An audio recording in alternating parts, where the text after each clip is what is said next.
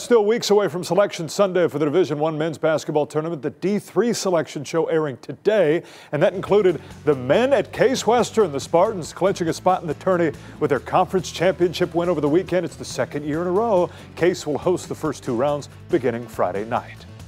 I mean, this is the last time around for me and for a lot of our guys, so just playing on the big stage is going to be really fun. It's a day you always look forward to hear your name called in the NCAA tournament, and one of the 64 teams left with a chance to win it all. And the Spartans, not the only Cleveland team dancing in Division III. Carly Massetti was with the other today.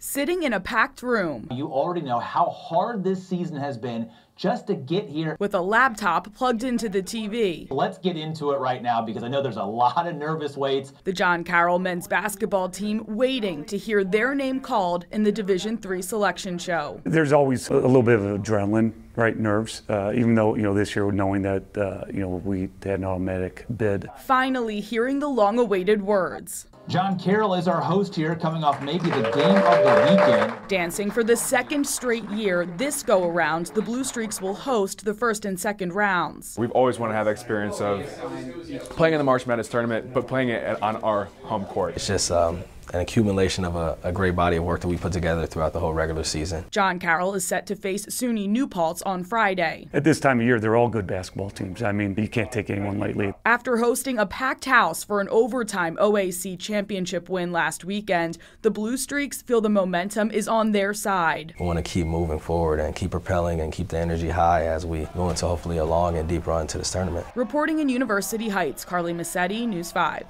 All right, so both those teams will host games this coming weekend. How about that? That was great. Great for the whole area, great for those schools. Yeah. Get the kids out there. That'd be even better.